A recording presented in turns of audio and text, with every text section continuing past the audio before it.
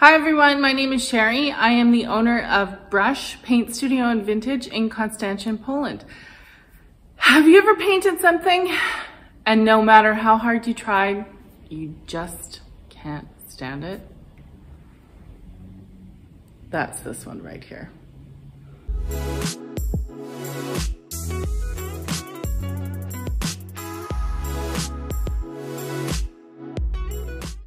So as with all the furniture that I find, this piece was super cheap, and I'm not afraid to try things that I've never done before and just experiment with color and see if something comes out looking nice. Well, I tried chalk paint, I tried artisan enhancements products, I tried different colors of wax, and I just couldn't get it the way I wanted. Just to show you, this is repro furniture. It's probably from Holland or Germany, and it's very square. Veneer on probably particle board or MDF or something, and they're trying to make it look old or give it some character, but it's a rectangular shape. I've taken the legs off, which was really easy to do because there's only 4 screws that were holding this on. I've bought new legs, and I bought new black legs that are angled and more modern in styling. I've taken off the doors. There is a shelf that goes in the middle of that. I am going to take off all the chalk paint, and I'm using the heat gun and this scraper. Love this scraper. I'll leave a link below.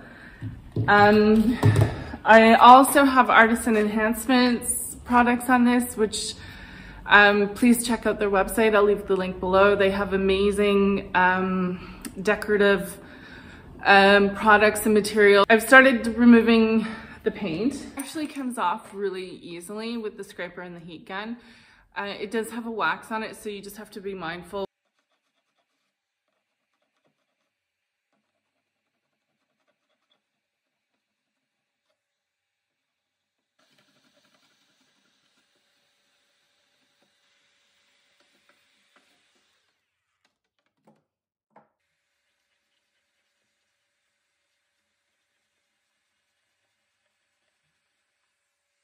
So all of the paint is off.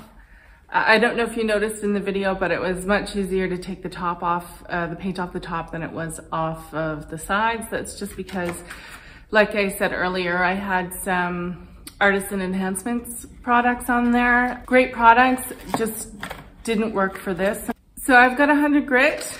I'm going to give this a quick sand, just to make sure there's no residual paint, any kind of hardened paint from the heat gun, even at the surface. I will go over it with a finer grit after, but this is the first go over.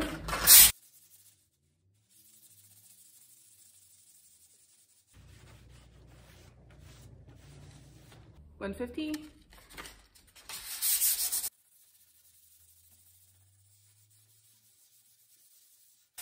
You probably can't tell on camera, but I've got a few spots that looks like I've nicked with the scraper, scratched. And if I remember when I got the piece, there were a few scratches in it.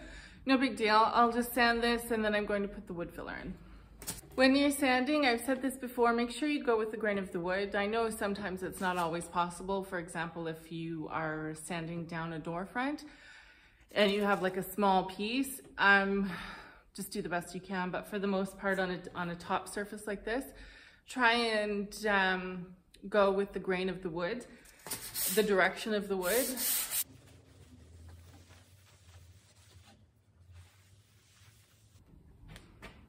Wood filler. So I just have to let that dry, and then I will come back to sand again on just give it a light go over. And then we'll be ready for the next step, which I think is gonna be priming today. So I've taken off all the paint. I've sanded it down. I've put some wood filler in the holes where the doors were. And I actually haven't done anything to the inside yet. I'm just waiting for the wood filler to dry, and then I'll go in and I'll sand it. But I have sanded this and I've wiped it back with a wet microfiber cloth. So my next, and it's all even. It looks really good. There are some spots where there is a little bit of the chalk paint left over. I'm not too worried about that because I have the primer and there is no wax on it at all. So it's not that big of a deal if there are some spots of paint.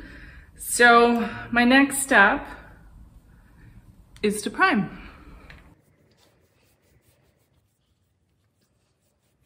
Update. There are a lot of stains coming through in this, and I don't know if it's because I wiped it back with water. Not a big deal, just means I'm going to have to change my color concept. I took the back off because I was going to paint it, and it's just particle board. So what I'm going to do is a decoupage method, an iron-on decoupage method.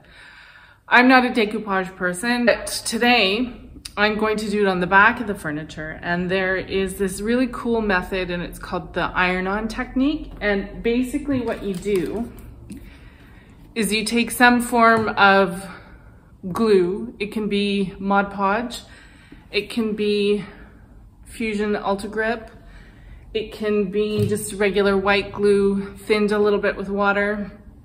And what you do is you paint the entire surface. Usually one coat is needed and you don't have to do it really thickly. Just make sure that it's covered and you let it dry completely. And then what you do is you take your paper, and this is what I'm thinking of doing. I have this great wrapping paper and I'm thinking of lying it cut to fit and putting it on this. So then when it's installed in the back, you can just see it slightly. But what this means is that I'm probably going to change the color concept that I had in my mind.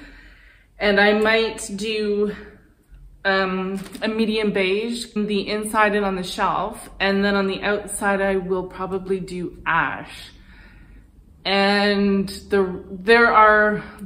reason I'm considering ash is because there are a lot of stains coming through. It's just complete bleed through. So essentially what you do, you paint on with your glue medium. Today I'm using Ultra Grip. And just make sure that you cover it everywhere. Doesn't have to be a super thin coat.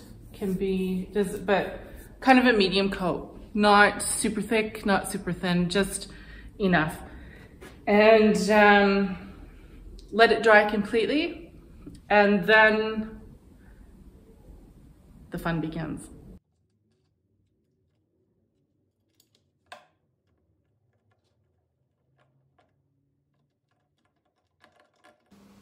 I've just spilled this on my shoe, so I might be doing a tutorial how to paint your shoes.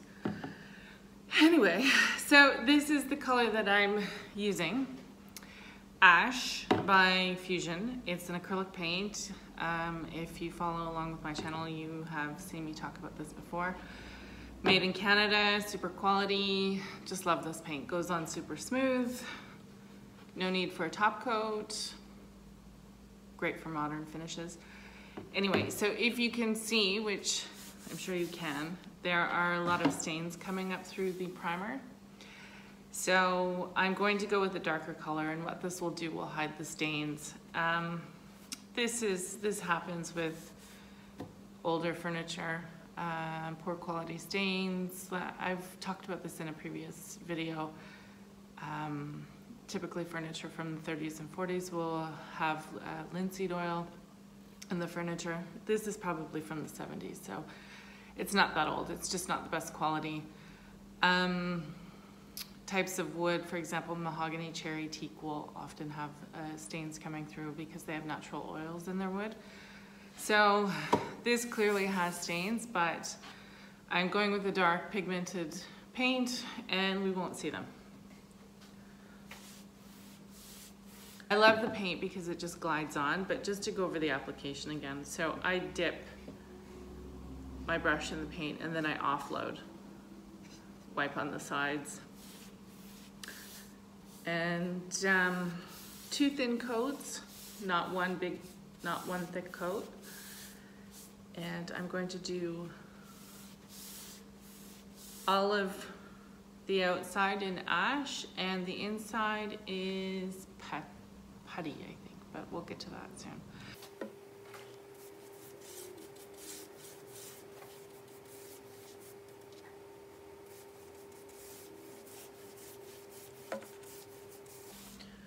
When you paint, get the paint on quite quickly. It shouldn't take you a half an hour to paint a tabletop. You really just need to get it on there, make sure it's quite smooth without any paint splotches or any kind of drips or anything like that. Let the paint dry, let it level on its own, and come back to it after the recommended drying time, and then do your second coat.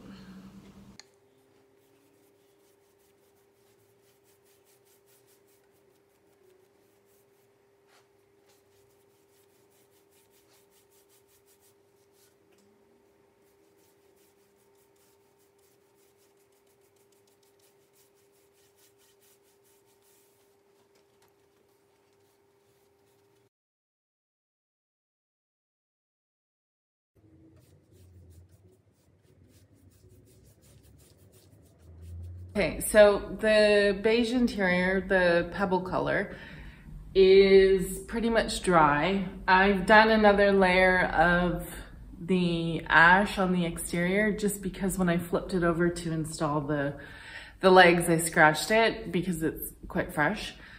So I've done another layer. What I'm going to do now with the metallic color Old Gold, this is also by Fusion, I'm going to paint the frame, and I have one last step after that and then it should be ready. But for now, I'll just, you can see this color, it's probably going to take me a few coats. What I'm going to do for a little bit of added protection is to add a layer of stain and finishing oil, and this is a new product from Fusion, and you can use it on raw wood, painted wood. And basically it's an oil-based product, so once it's dried, it dries super hard. You can use it on floors, you can use it on other wooden surfaces like kitchens, bathroom cabinets, things like that. Once it's cured, it's extremely durable. So you don't shake it, you kind of mix it back and forth to get the pigments kind of dispersed throughout the product. And then with the sponge applicator pad, you apply it and then wipe back. So that's my next step, and hopefully the last. Got the stain and finishing oil on. I like to do this step by step, one side at a time. I've got it on, and then the next step is to take a cloth and wipe it back, wipe the excess back.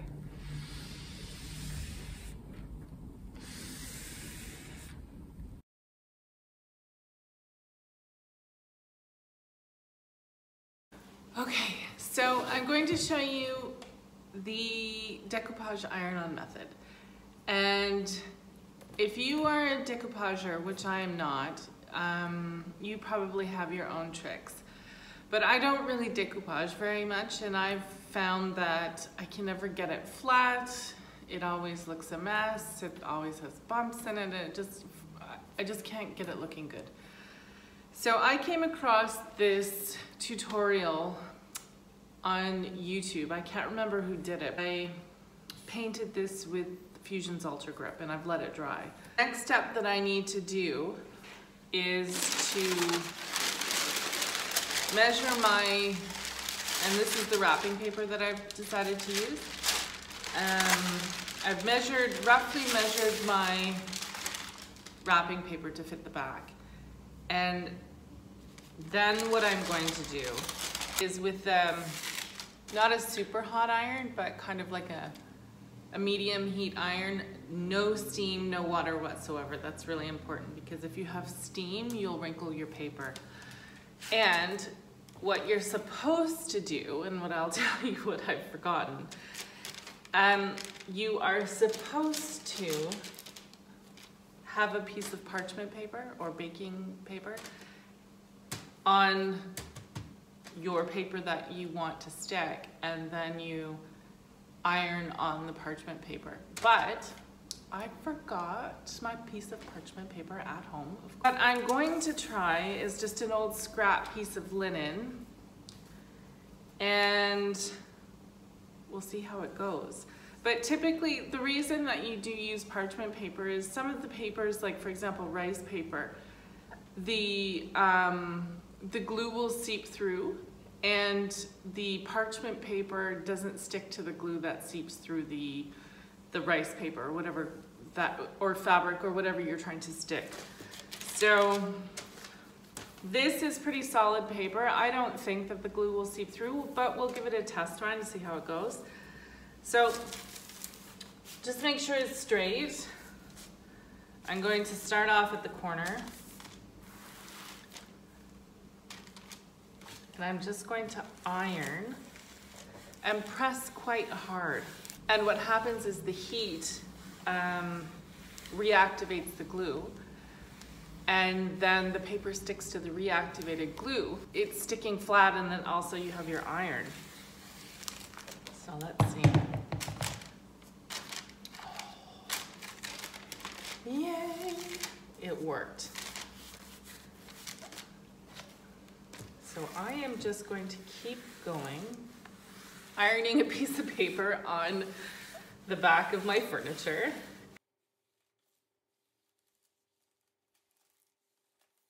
So I finished ironing.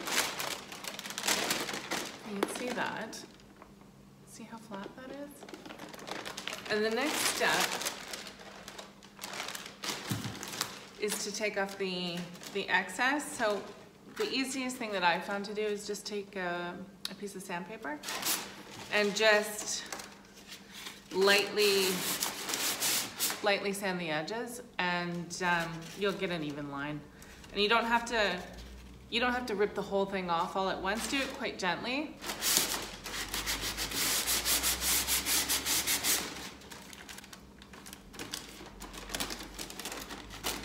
And you have a very straight line. So here's the finished board. If you can see that, see how flat that is? And it stuck really well. Some of the edges are a little bit, I guess I didn't get enough glue on the edges, but that's okay because it's going into the furniture back, and right around the edges I'll have to staple it or nail it to the back anyway, so it won't be a problem with the paper peeling up. If you have an idea to do this on the front or top of a piece of furniture, I really recommend putting on a top coat after, which can either be lacquer or finishing oil. These are fusion products that I'm talking about. If you do decide to put a lacquer on it, what will happen is the paper will wrinkle. Don't worry about it, because once the lacquer dries on top of the paper, you can go back with your parchment paper and you can iron it again, and it will smooth out all of the bumps from the lacquer application. Okay, so it's time to put the back on. So basically there is a frame that this sits inside, and all I'm going to do is staple gun it in there. That's how it was when I took it off. So just make sure it's the right way up. Make sure it fits properly.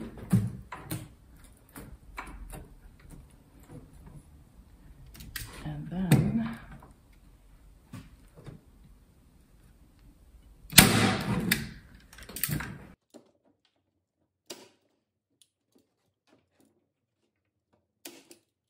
we're almost done, if you can see that.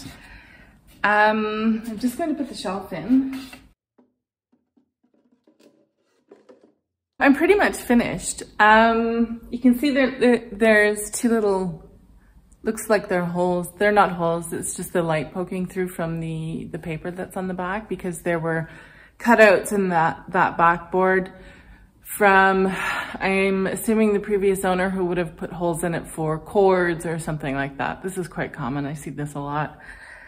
Just to refresh, this is the door that was on it, and I absolutely despised it. So I'm thrilled with this. I think it suits the style. I love the new legs. It's modern and kind of retro modern, and that's where it should be, because it was trying to be something that it wasn't. Just by adding details on a flat door doesn't change the style of furniture. It makes it look kind of funny. Next step is to stage it, so stay tuned.